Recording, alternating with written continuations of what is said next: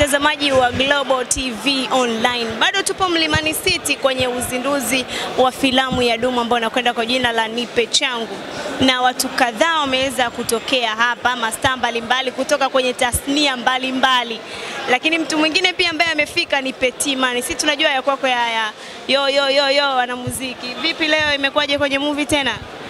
Ni kote ni tasnia tu zote za sanaa, sisi tunapenda kujichanganya bani. Kama Duma ni mshikaji wangu, aliponipa ni mwaliko, mimi nikaona sina jinsi ya kumkatalia, nikaona nilikubali tu haraka na bila kumpinga. Kitu gani unakiamini sana kwenye uigizaji wa Duma? Kazi zake, na anajituma sana kwenye kazi zake. Na nimeona kama leo hapa kaalika watu wengi sana. Mimi sikutegemea ni kama nitakuja hapa nitakuta ni kumejaa kiasi hichi. Yaani sikuwa na makadirio yao kwamba mimi nitakuta kumejaa hivi, nimekuwa surprise sana. Yama. Petit Man, wewe kama sikosei umeshawahi kushiriki kwenye movie. Niambie experience ya kukaa location, lakini pia kwa nini haukuendeleza iko kipaji chako? Naendeleza kipaji kile, ni kipo tu. Na ndio maana zikitokea kazi za kufanya, kama kuna movie za Wema ambazo nimezifanya nyingi sana zijatoka kama 4 hivi.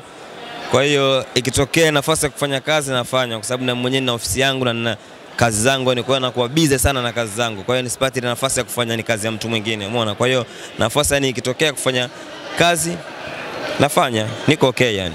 Petit Man, sasa hivi umebaki na wasanii wangapi ambao unasimamia muziki wao? Nani na nani yani? Kuna wasanii wengi tu, lakini waliokuepo tayari open ni Country Boy na Mira, ambao wao wako ndani ya Rooftop Entertainment. Story ambazo zinaendelea mitandaoni, hasa tuanze na Mira, ni kwamba ever since ameingia mikononi mwa madam, kwa sababu at first tunajua kwamba alikuwa chini ya Wema Sepetu. Ever since ameingia mikononi mwa Wema Sepetu amekuwa kama amepoteza dira kwenye muziki. Sasa sijaelewa kwamba kuwepo mikononi mwako ni bado yuko mikononi mwa madam kupitia wewe au ni vipi? Mimi na madam ni family, mimi na madam ni ndugu, tunapendana sana, unajua. Kwa hiyo Mila si hajampoteza, yeye mwenyewe alijipoteza kwa sababu alisharewa sifa. Umeona? Kwa hiyo yeye mwenyewe tupo discuss na Wema, na alipokuja kuomba msamaha mimi nimemchukua, nimemsaini tena under Rooftop, kwa sababu yani mwanzo alikuwa Endless Fame. Umeona? Kwa hiyo mimi sasa hivi nimemsaini chini ya Rooftop. Kwa hiyo atafanya kazi akiwa chini ya Rooftop. Umeona? Na hakika Mila ni msanii mzuri na kazi zake zilifanya vizuri, ila mistake zilitokea tu za kawaida ndo zilimpotezea timing yake, lakini mimi na uhakika ana ngoma kali nyingi. Kwa hiyo tukifanya vizuri kurudi swala kawaida tu. Kwa Mira aligombana na Wema Sepetu, baadaye akagundua amekosea wapi, akarudi kuomba msamaha. Hivyo vitu ni vya kawaida tu, binadamu tu kukosea kwenye maisha, ni moja ya part ya maisha, umeona? Kwa hiyo Mira ni mdogo wetu, alikosea na akajua ni kwamba amekosea, na ndio maana sisi tumemwona ni mdogo wetu. Mtoto akionyea mkono hatuweza ni kukata, tuna usafisha, sisi tunaendelea na maisha mengine. Okay, na kuhusiana Country Boy, tunajua kwamba Country Boy sasa hivi wana kundi linaitwa MAVOKO, Country Boy pamoja na Moni wa Central Zone. Country Boy anafanyaje kazi chini ya management yako, lakini at the same time yupo kwenye kundi ambalo liko out of your management? MAVOKO kwanza iko chini ya Rooftop. Umeona, MAVOKO iko chini ya Rooftop, lakini Moni yeye ana kampuni yake ambayo ni Majengo Sokoni. Lakini ikiwa kama ni MAVOKO ni chini yetu ipo. Umeona, akiwa ni Moni yupo nje yetu. Kwa hiyo Country Boy ana muda mwingi wa kufanya kazi zake, na Country Boy ana ngoma nyingi, ana album 2 yani ziko ndani, ndio tunaanza ni kutoa album 1 sasa hivi.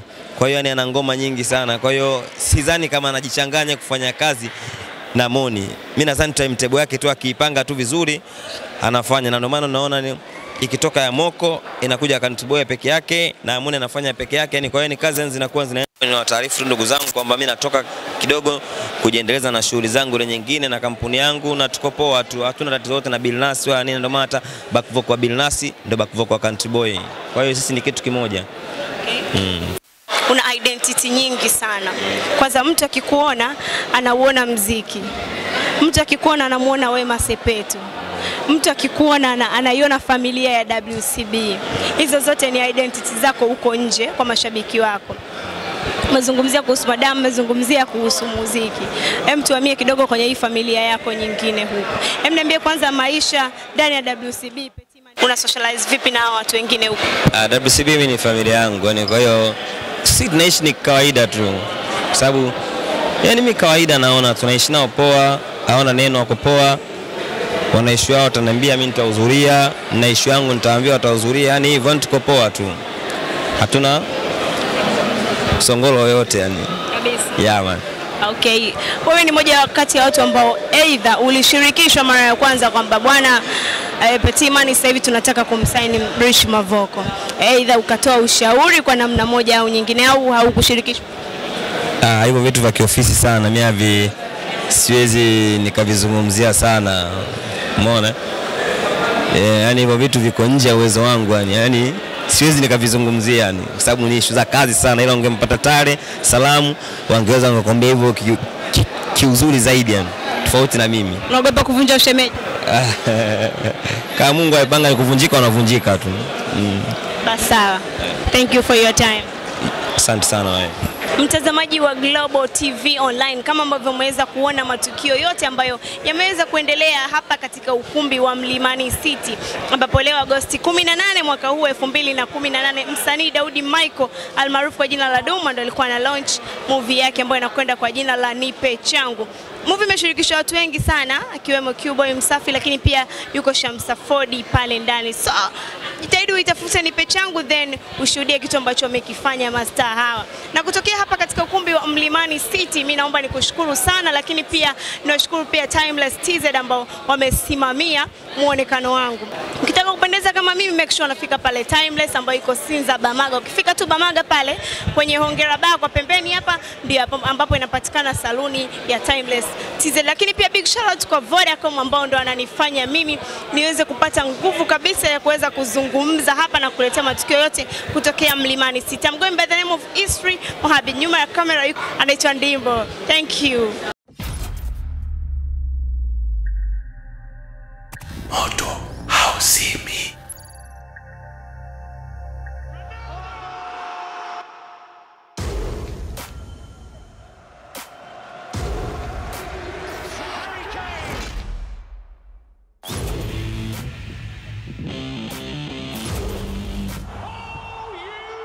Moto hauzimi.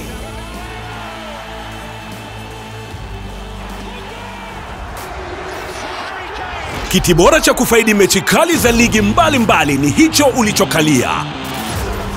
Fuatilia msimu mpya wa soka 2018-2019 live ndani ya DStv. Moto hauzimi. Kama sio DStv, potezea. It's in there again. The overhead over the bar.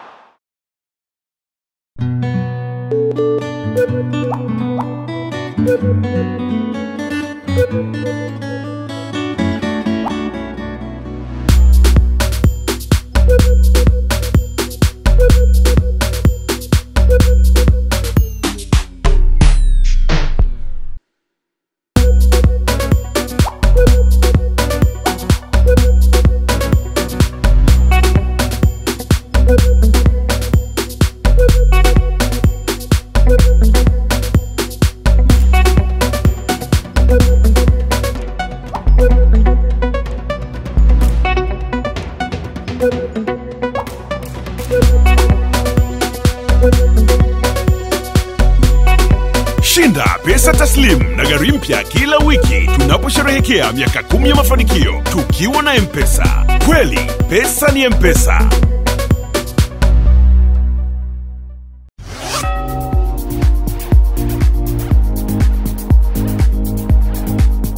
Shule ya Msangani Sekondari yenye namba za usajili S1133 ni shule ya bweni kwa wavulana na wasichana kidato cha kwanza mpaka 6. Ipo kata ya Msangani, Kibaha kwa Matias, mkoani Pwani, kilomita 6 kutoka barabara kuu Dar es Salaam Morogoro. Kwa sasa inaotangazia na kupokea wanafunzi wa kidato cha 5 kwa mwaka wa masomo 2018-2019 kwa wale wenye sifa zinazokubalika. Ni katika combination au taasisi za HGE, EGM, HGL, EK na HGK. Shule ipo kwenye mazingira tulivu na rafiki kitaaluma, imezungukwa na uoto wa asili na ina uzio. Ina walimu wazuri wenye sifa na uzoefu wa kutosha. Ina viwanja vizuri vya michezo na vya kisasa, huduma bora za afya, chakula bora na cha kutosha, malezi mazuri ya kimwili na kiroho kwa watoto. Ada zetu ni nafuu kabisa, unalipa kwa awamu. Wahi sasa, fomu zinapatikana shuleni Msangani, Riki Hotel, Mnazi Mmoja, Dar es Salaam, Msimbazi Center, Dar es Salaam, Mwanza soko kuu, duka namba 27 na Palace Hotel Arusha. Wote mnakaribishwa. Msangani Secondary School, learn to excel.